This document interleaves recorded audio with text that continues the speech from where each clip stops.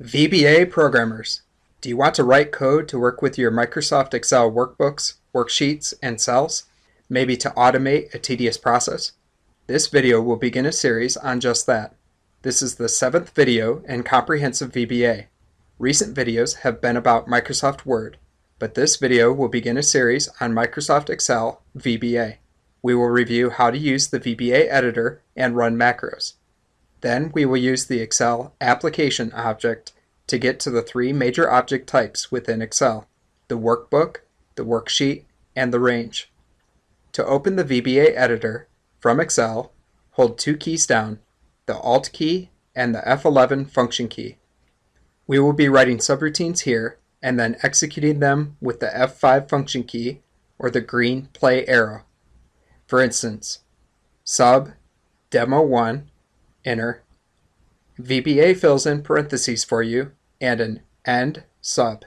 You certainly could have typed the parentheses and end sub yourself, but you will find that the VBA Editor tries to help you out. For a quick review on running macros, type message box hello world inside the sub we just wrote a shell for. With the cursor inside the subroutine, press the F5 key or the green arrow. Now let's get on with the Excel specific stuff. The application object is central to Excel VBA. You can get to all the Excel specific stuff through the application object, except for enumerations, which are global. For instance, from the application object, you can get to the active workbook. Dim WB as workbook. Set WB equals application.active workbook. From the application object, you can get to the active sheet. Dim WS as worksheet. Set WS equals application.active worksheet. And from the application object, you can get to the active cell. Dim C as range. Set C equals application.active cell. These are the 3 fundamental object types you will be working with in Excel VBA: workbooks, worksheets, and ranges.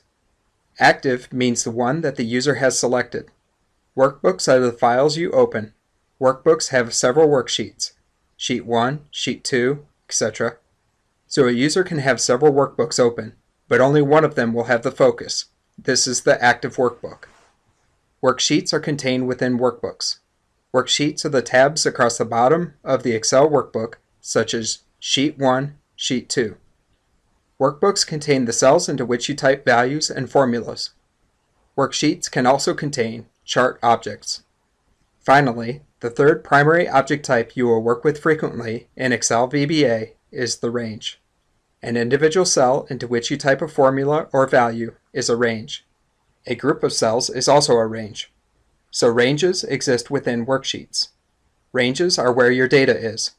Worksheets and workbooks are containers for ranges. So that's it for this time. We covered how to run your Excel macros and the 3 main object types and their purposes: workbooks, worksheets, and ranges. Next time we will cover coding for workbooks. Check out the rest of the videos in this series and on my channel, CBT TJM. If this video helped you, please give it a thumbs up and subscribe.